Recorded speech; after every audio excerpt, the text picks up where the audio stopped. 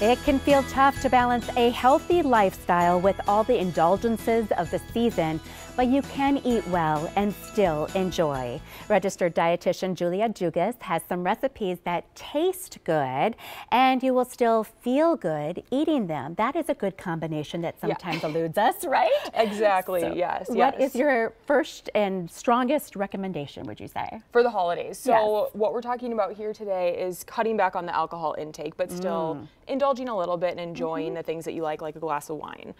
So what we have here is 2 different wine spritzers. So you're Okay. gonna do about 3 ounces or 2 standard shot glasses of your wine of choice. You can do white wine or red wine.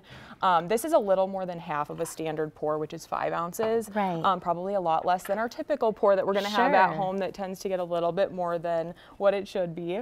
And then we do LaCroix, so an unsweetened Smart. carbonated water. And then as you can see here, add in fun toppings, whatever you want to do for the yeah. holidays. So with this one, the white wine and the passion fruit LaCroix, love doing cranberries Right. and a sprig of rosemary.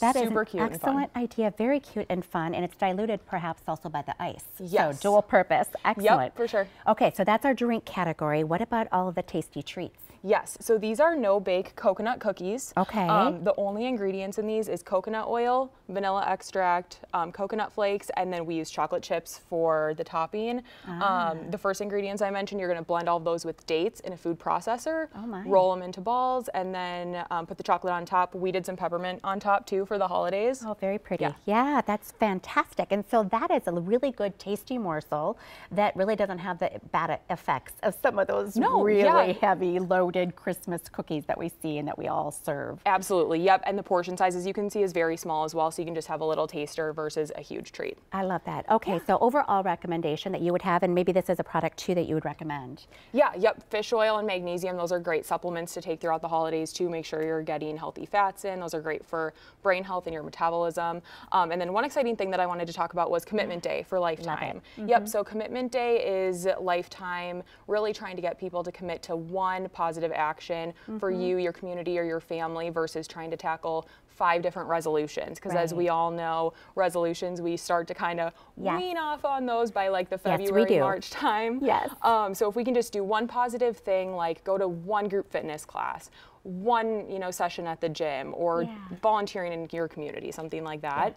And the clubs are actually open to non-members as well. So the clubs are open to non-members from December 28th through January 5th. So make sure you go to commitmentday.com and just register if you're going to come so that they know that you're coming. Fabulous, Julia. We are motivated. We will do this. We appreciate it. Now we actually have to do it though, right? Yeah. Okay, so thank you so much. And Thank Julia's you. recipes are available at care11.com. Just search under the 4 p.m. show page. Once again, thank you for being here.